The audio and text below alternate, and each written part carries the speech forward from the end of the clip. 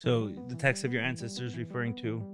Well, it's kind of like a blockchain. So every 50 or 100 years, there was like another addition to this passing on of information. So you could see the writings of this for the past 2,000 years. But part of these writings span through this 2,000 years, speaks about the global Israel that will form in the future, and not based on a religion, but based on something much greater. So a form of prophetic instruction that's been passed on through thousands of years. You feel the time is now. Yeah, it seems that we're giving birth to something incredible right now. And the world is so dark, it's so hard for people to see what's going on. But that's exactly when this thing happens, when it gets this dark. So that's why I hope everyone has hope from hearing what I'm saying, that there is hope for the world.